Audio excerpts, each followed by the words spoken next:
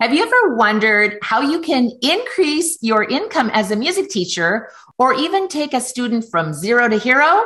Well, you're in the right place because you're about to meet one teacher that did just that. And I'm so excited to introduce her to you. Hi, and welcome to the Ultimate Music Teachers Interview Series. I'm your host, Glory St. Germain, and my special guest today is Kathy Grimbley, owner of Elements of Music. So welcome, Kathy. Thank you so much, Glory. I was thrilled when you asked me to do this.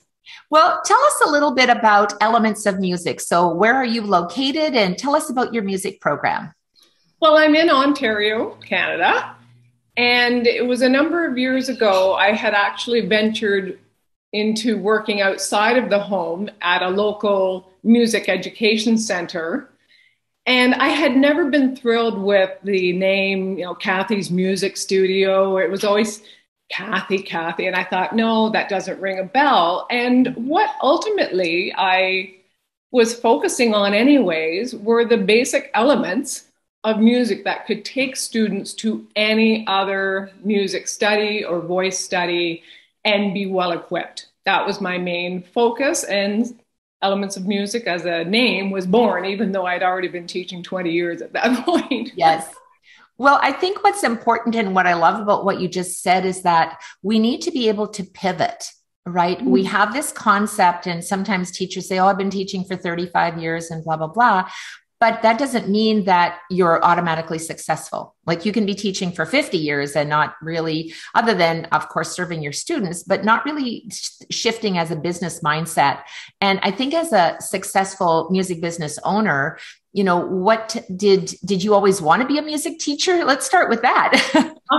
That's the funny thing. And this is what I've often said. Well, I don't often say it now, but when our children were growing up and their friends came over and everyone was trying to decide what to study at university or college. And I'd say, don't sweat it because you're only 18 or whatever age they were. Things change. So you can start somewhere.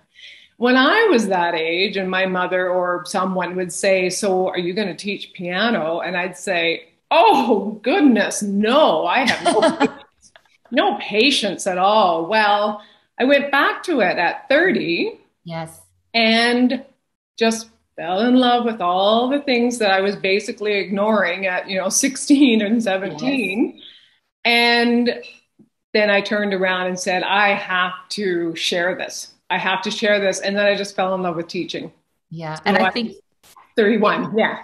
It's interesting that you said, you started teaching at 16. I started teaching at 16 as well. My reasons were kind of the same as yours. I just wanted to buy a car, and I knew I would make way more money teaching than I would if I just kept my job at the Dairy Queen.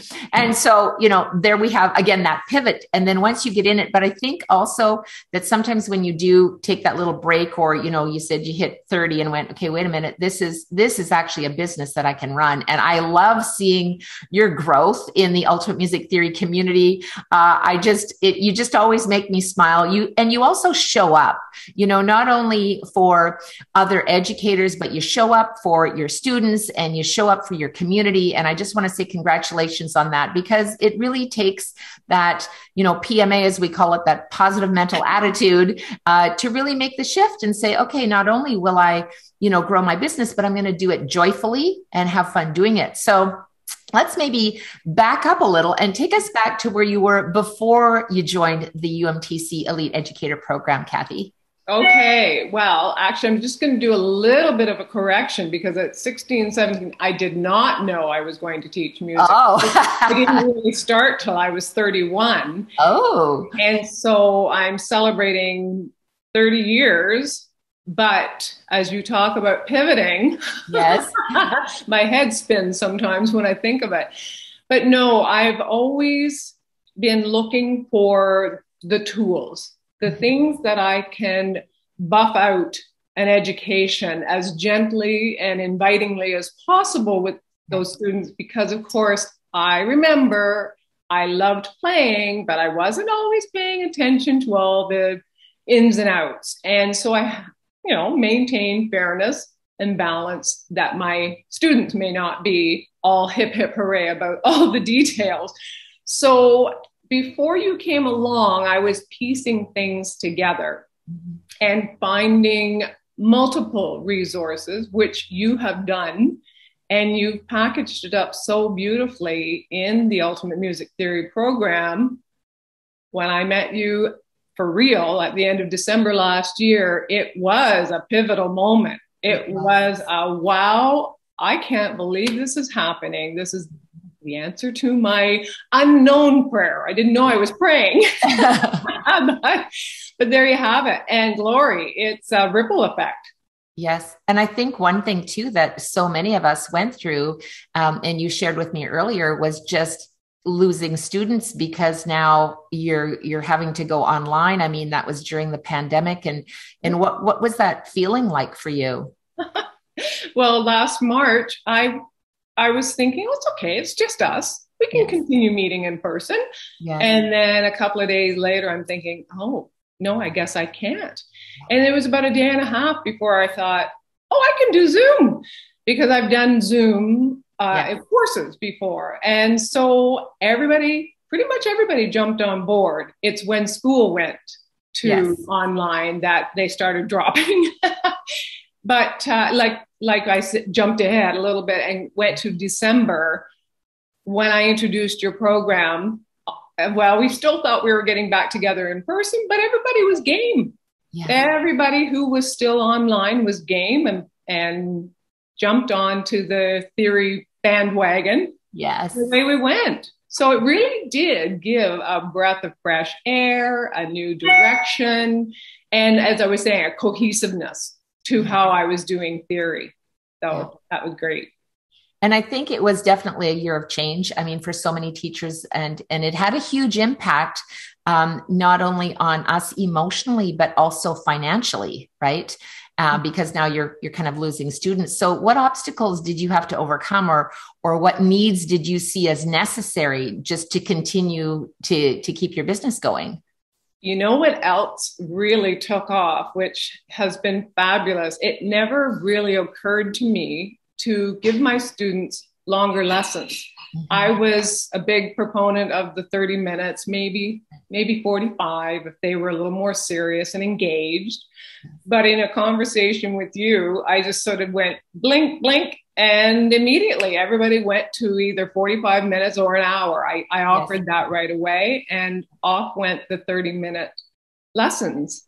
And that immediately improved finances. Yes. No one has actually balked at it. And filling in those 45 and 60-minute lessons is easy and very enjoyable, actually.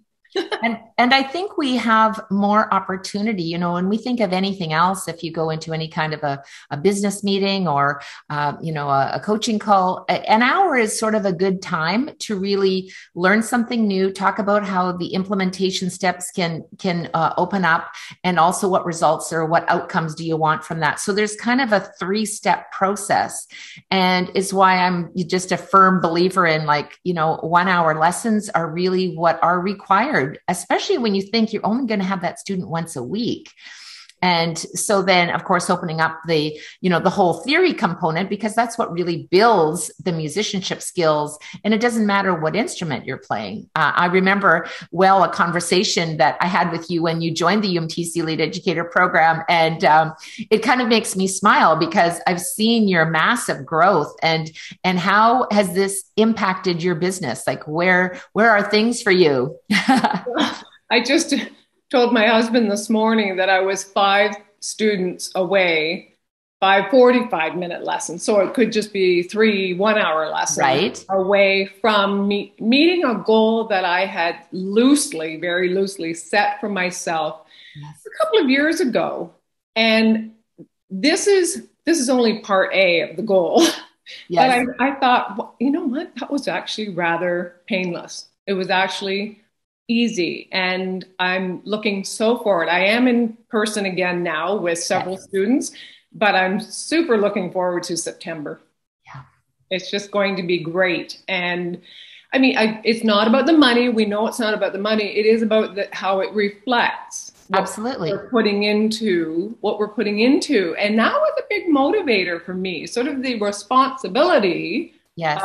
giving them as much as possible in that once per week Mm-hmm. meeting, Yes. but also feeling like this has finally become an authentic business, a Yes. real, I don't like to say job, vocation, something that 30 years ago I was only beginning to see what Yes. it could be. Yes.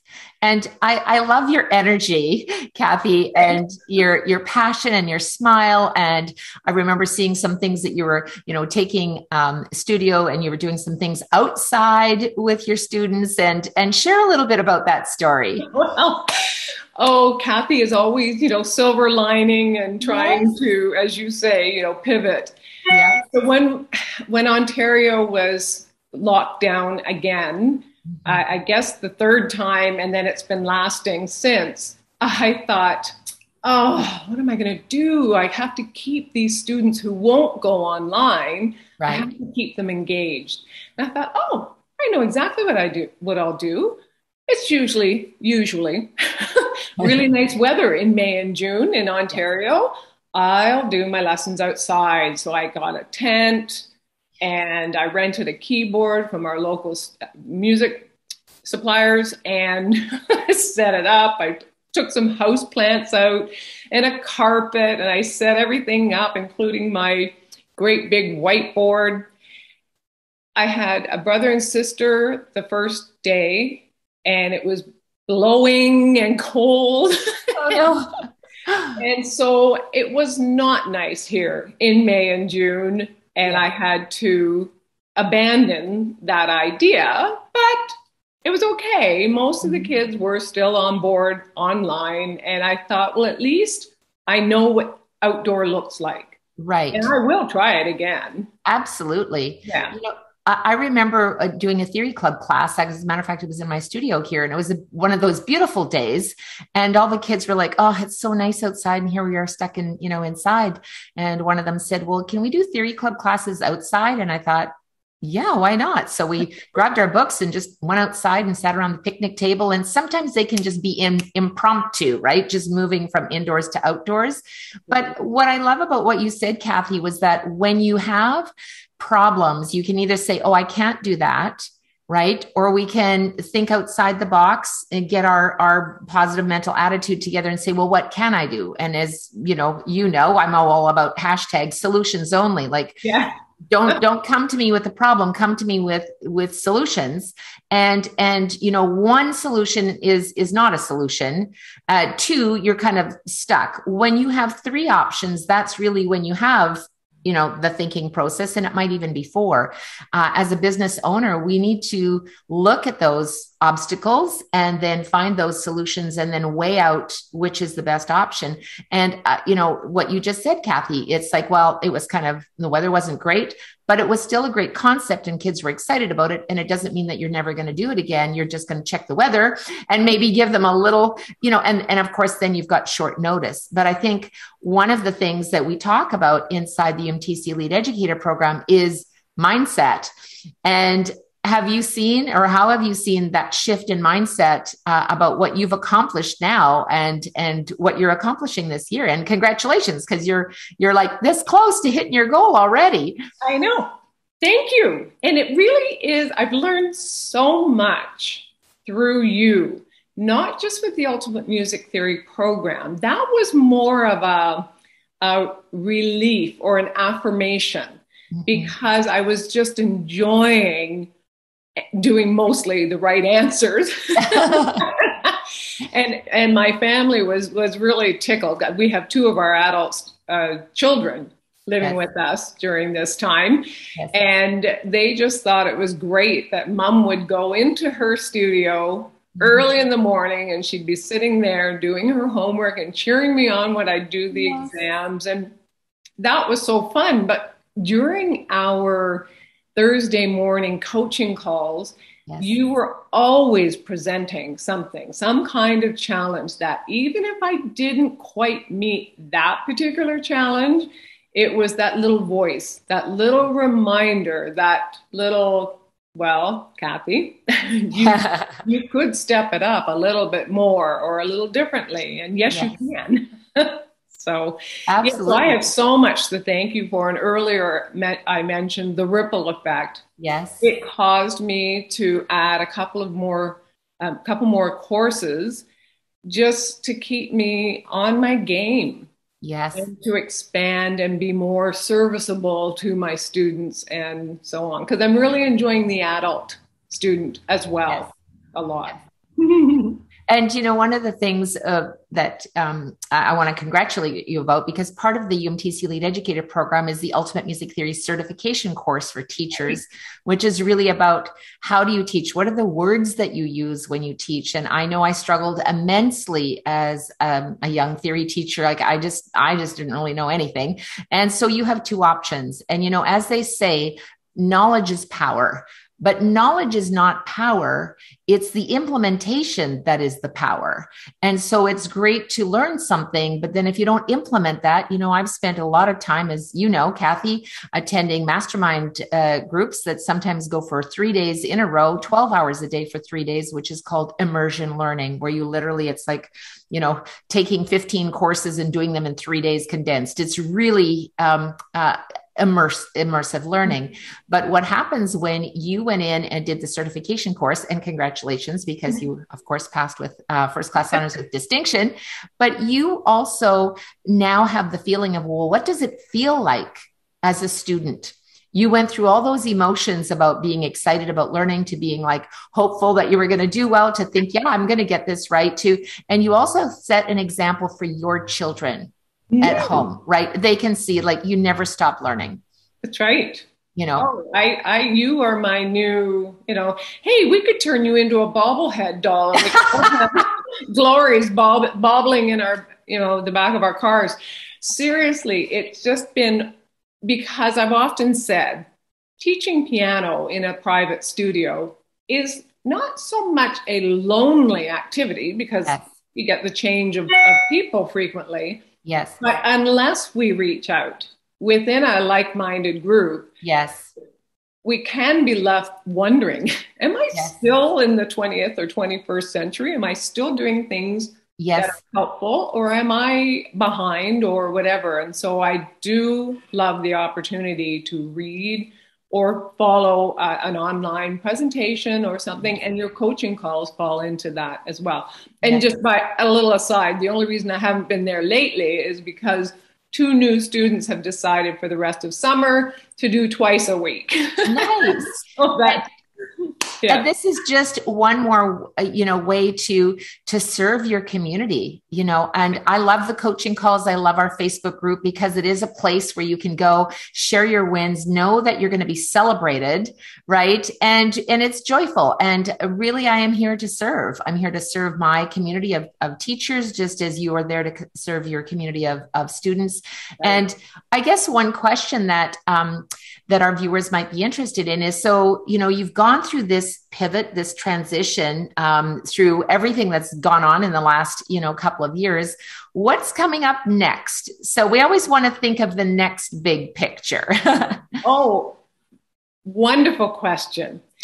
I've mentioned Clifton Strength Finder to you before, but I delved into that a little bit more last year. And yes. 2 things that I do often is collect information, reading a lot, collecting yes. information. And it isn't necessarily for me. This yes. is sort of one of those, who can I share this with? Right. So following that, and it was getting a little bit out of hand. I was calling myself an information vacuum. What do you do with it? Right? What do you do with it? Yes. So one of the things that you were talking about when we were discussing healing frequencies, yes. and music for, soothing the mind and the soul and the body and so on. And I'm thinking, I have a lot of information on that. Yes. So what's wonderful is in conversation with other people, sometimes they're the one that can cut through all the details and say, why don't you make a list of all of those frequencies or information on that, a list of music that you have, and share it as part of your package. So that was just a very recent thing. Yes. I loved getting that certificate in the mail. I was surprised at what it meant to me. Mm-hmm. And so I'm looking forward to another certificate I know I'll be getting in October when I finish the course I'm doing now and write the exam in October.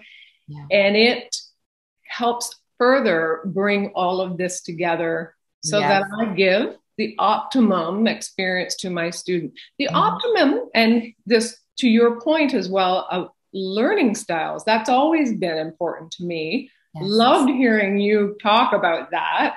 Yes. And so paying even more attention to the language, the activities, how am I best going to meet that person where they are? Mm-hmm. Or maybe I have to go a little further and turn something on in them. So those are all of my focal points right now for the rest of the year. And 2022 is just looking like no other year. Yeah. No other year, because it's going to be so much more intentional. Mm-hmm. And I think one of the big takeaways too, even for myself in working with you, Kathy, and your business and the other UMTC lead educators, is just how we support each other and learn from each other. I'm kind of like you. I'm a little information junkie, little vacuum. Like, I love to learn, but I also love to listen to what else is happening in someone else's life. Even you talked a little bit about learning styles. So I'm an NLP practitioner, and it's really something that I know my students, or my own children, when I was doing the NLP training, and they used to say, "Are you analyzing me again?" They would see the wheels turning because the way they were talking. But for me, it's so interesting when we truly listen to absorb the message that the person is giving us, rather than just listening to respond. Right. And we've talked about that before, is that when you listen to your students, really listen, like, what are they saying? What is their passion? Identifying their learning styles will help you as an educator provide the best education for these students. And I'm super proud of you. I've just seen your posts in the Facebook group and your pictures, and you have like the best smile on the planet. And it brings me joy. So I want to say thank you so much, Kathy, for everything that you do. Thank you so much. It's just made a world of difference for me, Glory. So thank you. Yes, I'm just so excited to see what's coming up next for you. So how was the UMTC Lead Educator Program changed about how you think about your business? Well, exactly that. I now think of it as a business. Yes. It was sort of the crowning touch. I would say I wasn't taking myself seriously as a business owner. Mm-hmm. And you really hammered that home, and it wasn't painful. You weren't hammering me. I was just hearing it again and again, and meeting all those other wonderful music teachers. Oh, I just love being part of that group. And we've got our accountability partners. Mm-hmm. So really taking it from the imposter syndrome to the why not me? Yes. I actually am pretty good at this. Otherwise, people would not come, and they wouldn't stay for 5 or 7 years or whatever. Exactly. So yeah, it has become a real business now. I sound like Pinocchio. I'm a real boy. It's a real business. And I used to joke around about doing this until the last day sort of thing. Yes. And now I'm thinking, no, this is really breathed great new life into a business, and I'll be doing this for 20 more years at least. Yes. Well, and I think you're right about just the community, of course, who were very supportive, and inside the Elite Educator Program, we do have accountability partners. And I know for me, it's essential for me to have an accountability partner in different areas of my business. I actually have more than one accountability partner, but it also lights you up, because then you can brainstorm, right? You get ideas and you go, well, what about this? And what about that? And I think it's just, it's been really enlightening for me to see educators who were not only sitting in their studio scrambling and looking for help, but to say, here is an opportunity for you to learn, to plan, to teach, to grow as a music educator. And it's really why I created the program. And if you look back, Kathy, what was maybe your biggest takeaway in completing the UMTC Lead Educator program? Well, probably that I now can say with confidence, not just because I got that cute little certificate over there, but it was a mark, and it was, I don't need a lot of extrinsic reward or whatever. You Yes. sort of know intrinsically, Yes. but it was just the whole package, Glory, that you offer. Everything you have done and you give so willingly. It's lovely to be part of such an uplifting and forward thinking, nurturing, all of that. And so I really was feeling definitely less alone. Yes. That I could reach out to so many, not just you, but so many Yes. others. And it became a real community. So there's that. There's the business part, but the creativity part too also has emerged. It has emerged again, and creativity in our own way. So while you offer a program, Glory, and it's nice and neat, lovely package, but it's us presenting it. That's right. And so you have never ever said, this is my, you have, drill, drill, drill, you have to be me. Yeah. Although we would all love to be a girl. But you've never once done that. And so I felt completely at home. I felt completely supported, and I felt that I was on the right path. The aha, it was just, this is my group. Mm-hmm. This is where I belong with these people, and I have now fuel to keep going till whenever. And I remember you saying to me once about the affirmations, and maybe just elaborate on affirmations. Like, what does that mean for you? Well, it's so funny. I'm also lately, and huge ripple effect from you as well, a lot of encouragement there to keep attempting the goal setting. Yes. And I'm reading so much more on our subconscious and how it affects and what we've lived and how it can change, but we have to be intentional and that sort of thing.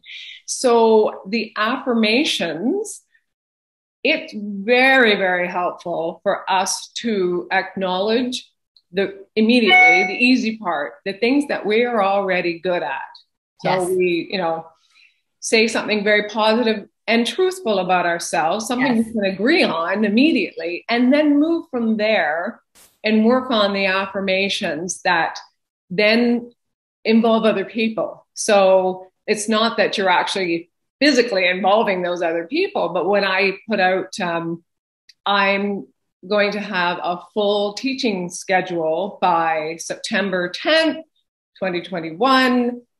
And I just look at that every day, or at least I try to, and remind myself. And it puts us in a mindset of positivity, and that in turn, it's fuel.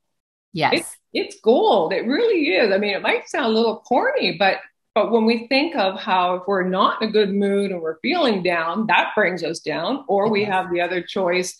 It might take a little work, and it does. It's worth it. Yeah. To spiral upward and really develop a belief in ourselves. So, and our business or whatever. Yeah. Well, really well said. Thank you so much, Kathy. And I guess in wrapping up our conversation today, what would you say to someone who was thinking about enrolling in the UMTC Lead Educator program to grow their business? I'll take this away from Nike. Do it. No, absolutely. I would. Are you worth it? Is your business worth it? Absolutely. And the money is not a lot. It's not a lot because you are worth it. And I have zero regret, only happiness and relief and all of those positive things that will continue to move me forward forever. So I am so glad I did it. Lori, December 28th, 2020 was huge. Yeah. And, and to think about all of this that you've accomplished, and it's less than a year. Oh, yeah.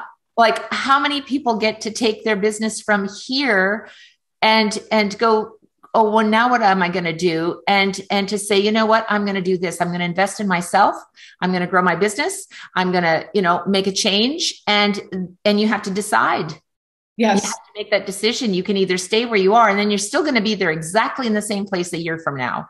Or you can make a decision to say, you know what, I've made a decision. I'm going to make a change, and it's going to elevate me and bring me joy. Like, we're all here to serve. As teachers, I can't emphasize enough how important it is to come from a place of service.